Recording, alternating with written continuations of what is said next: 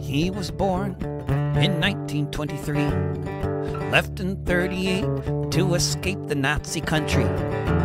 Whatever lessons he learned from being a German Jew were different from the ones some other people drew. Still a young man when he joined the Department of State, and the rest of the world would discover its fate.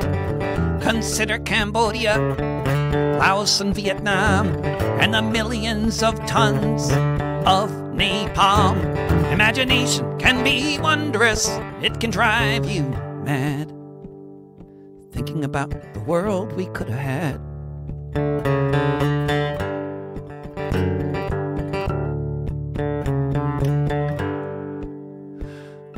Kissinger commanded the empire he led in a war in Indochina, 3 million dead, where every day people still are killed and maimed by the bombs left over from his great game. How many reigns of terror, how many genocidal wars might have gone so differently if not for this man?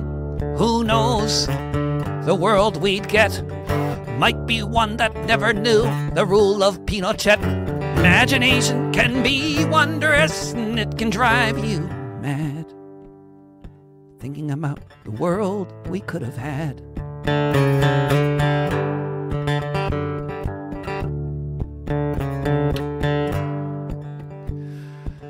What if East Timor had never been invaded? Without that one and so many others he orchestrated under the doctrine of might makes right.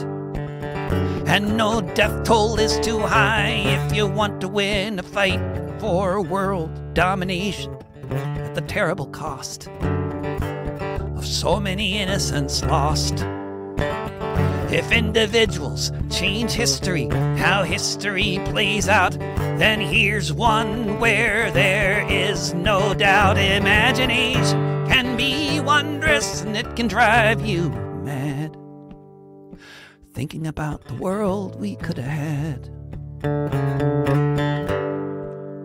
Imagination can be wondrous, and it can drive you mad, thinking about the world we could have had.